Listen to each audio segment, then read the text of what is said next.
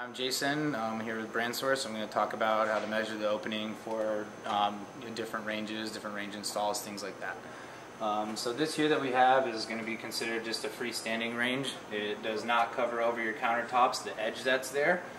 There's a lot of different ranges out there that do cover over the edge of your countertop, which is kind of a nice feature. It keeps a cleaner look to it for one, and just keeps food grime from falling down the sides.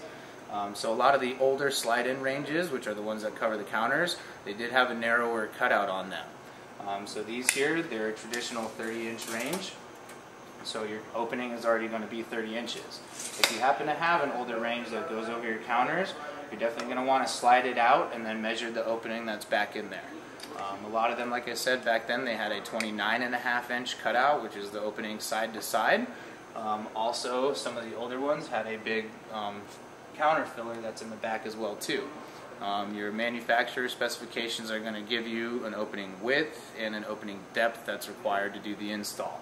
So like I said, if you have one sliding over the counters, the best way you're going to get in to measure that opening, slide your range out, and then you're going to want to measure the back width opening, because your front width may be different than the back width. So here we have a 30-inch opening.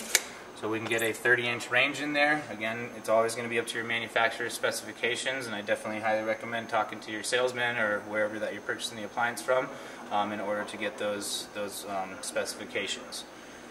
Thanks again. I'm Jason with BrandSource. That's how to measure a range install.